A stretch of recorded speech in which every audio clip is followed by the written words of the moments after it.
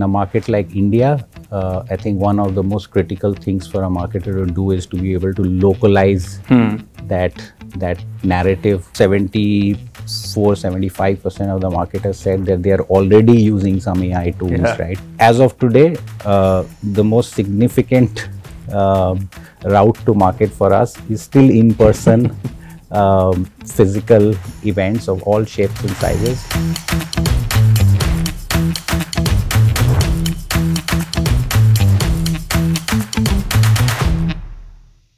Hello everyone, welcome to another episode of Conversion Conundrums Season 2, brought to you by Economic Times Brand Equity. Today we have with us Mr. Rahul Singh. He is the Head of Marketing, Indian Subcontinent at SAP. He has spent 2.5 decades in marketing and continues to remain excited about B2B marketing. He has seen many technology, many revolutions, and now in the age of generative AI, he finds himself as excited as he was when he joined HCL in 1995. Welcome to the show, Rahul. First of all, thanks for having me. Starting with HCL to AMD and now SAP, what keeps you excited about B2B marketing? And did you ever think about switching to a B2C role? I think that's what I want to start this conversation with. When I started my career in the mid-90s, I think the industry itself was very nascent, but I think it was evolving really fast, and I think it was a very exciting time, right? And today, if you ask me, after having spent more than 2.5 decades, I don't think I'm going to trade it with anything else, because for a couple of reasons, right? One, of course, you know, when you are in the B2B technology space, I, for example, had a ringside view for all the transformational changes that have happened, and those are changes that have impacted India's trajectory, for example, very, very significantly. For example, I had the opportunity to see the advent of internet in India in the mid-90s, and you know the impact that that it has had. Then there was this whole mobile computing revolution, right? We moved from primarily desktops to laptops. I think that was another big change that happened. Then we had the opportunity to see the mobile telephony revolution, right? And I think all of these three put together are the pillars on which, you know, the future of business and future of technology was laid for the country, right? So you know, there's so many exciting things that I've had an opportunity to see. I cannot imagine any other industry offering, you know, that kind of exposure. Fantastic. And over the years, you must have also seen B2B marketing evolving. So what, you know, in your opinion, has changed or evolved in B2B marketing over the years? I think one fundamental change over the last decade that I've seen, and that was probably the most transformational for marketing in general, and more so for B2B as well, was, you know, with the, the increasing digital maturity of businesses who are our customers, for example, the way they would consume marketing messages has fundamentally changed, right? Which basically means there is a definitive shift towards digital routes to market when you're executing or planning marketing programs.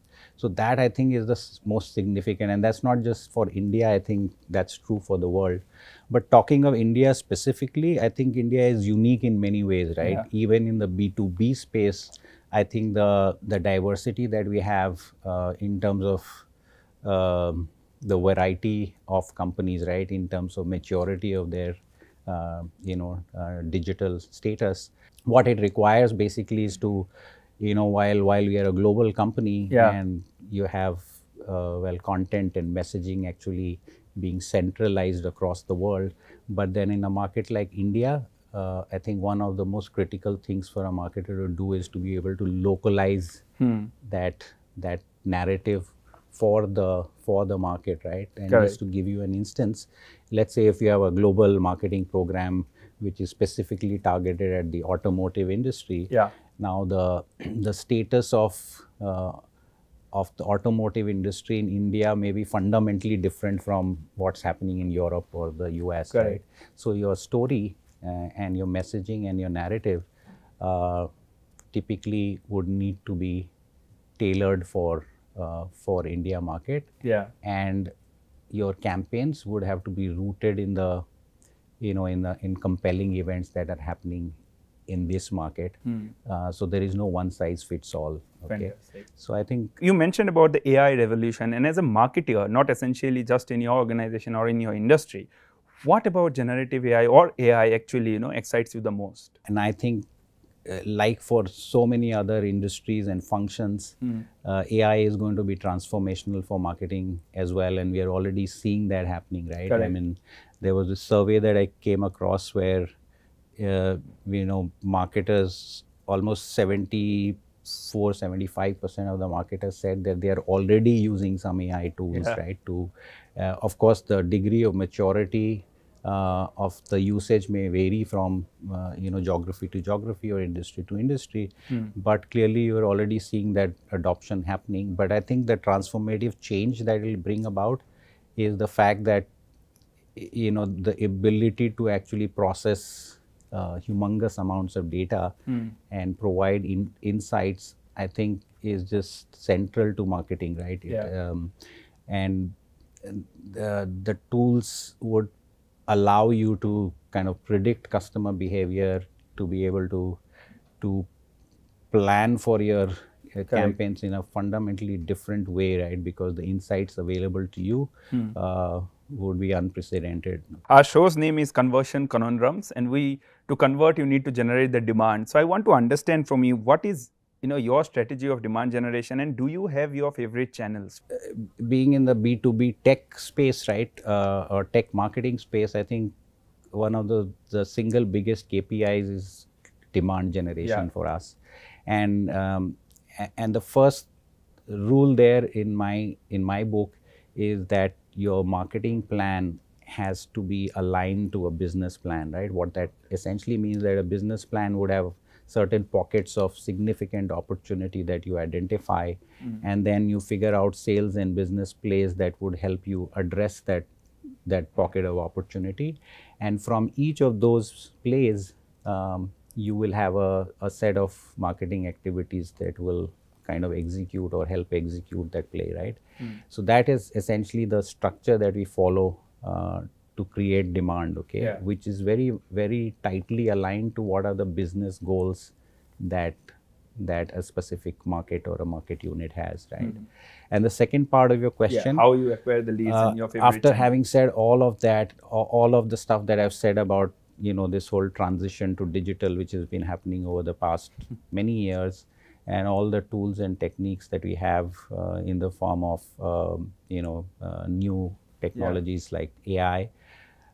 As of today, the most significant route to market for us is still in-person physical events of all shapes and sizes. Of course, there may be, could be a high-touch, one-to-one approach wherever you see a significant opportunity. Like I said, the favorite channel, and not just because it is my personal choice, the sheer numbers that we see, a vast majority of our new demand that we see is still created from face-to-face, in-person events. SAP caters to a variety of customers and provides a variety of solutions also for different kind of enterprises. As a multi-product organization, what are the challenges that you face when it comes to marketing or leading the marketing function of this multi-service product? Yeah, so I think over the last maybe a decade or so, we've evolved as a company, right? I mean, from being a dominant player in the ERP space, today our portfolio has solutions for almost all lines of businesses, right? What the challenge that it has thrown for us is that, from a buying center like the office of the CIO, for example, or the IT office in an organization, now you have a completely different set of buying centers besides, of course, the CIO, of course, right? Yeah. Which means if you look at our portfolio, we will have solutions for human capital management. Correct. We will have solutions for spend management, for example. You will have solutions for customer experience, etc. Now, for each of these solution areas, while well, there may be a set of influencers, but the business case for software is actually kind of led by the persona. The buying center is typically the head of that function, right? Okay. So the challenge for us as marketers, now you have these diverse set of personas or buying centers, and I think being able to address the way they look at your brand, for example, and also the way they participate in the customer journey may be different for each of these personas, right? Fantastic. So that, I think, is the single biggest challenge Wow. that we face at the moment. Yeah, absolutely. In your recent interview, you said that effective leadership is about empowering your team to take ownership and drive initiatives. What I want to know from you, Rahul, is how do you create that environment as a leader to ensure that your team is able to take their ownership and initiative? Very interesting question, and I'm really, I don't know if you saw this. There was this little video which Barack Obama, where he mentions, the qualities that he would expect in a young professional, right? Where he says the ability to get things done is the single biggest skill, right? That he expects from younger people, and that, I think, when people everybody brings that ability to execute. And my philosophy is that when you hire the best people from the industry who bring in the competency and the experience, right?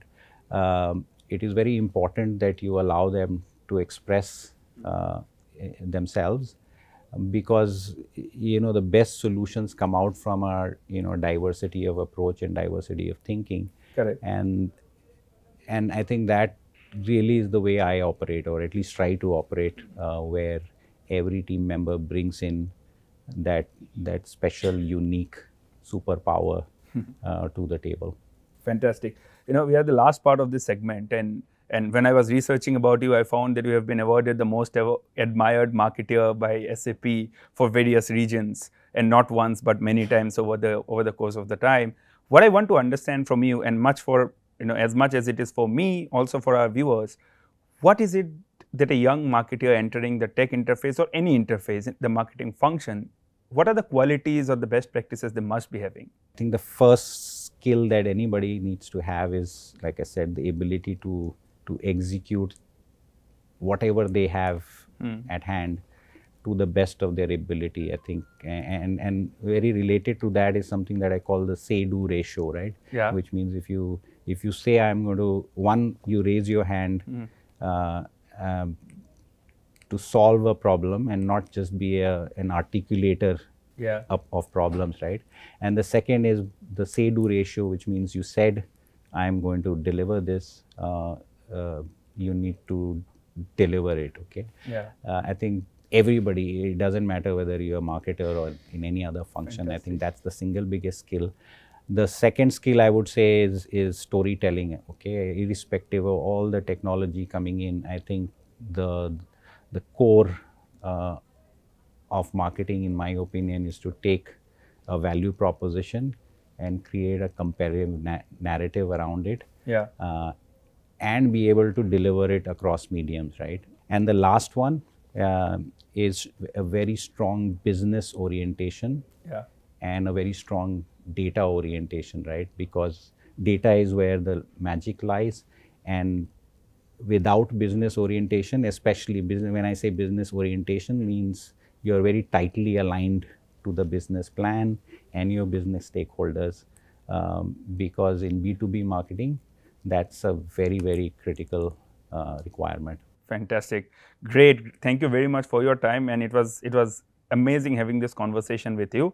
That was Rahul Singh, from say-do ratio to actually climbing the steps and not essentially the elevators. Amazing insights we got from this veteran marketer today. Stay tuned with us for more in this series, Conversion Conundrums, brought to you by Economic Times BrandEquity.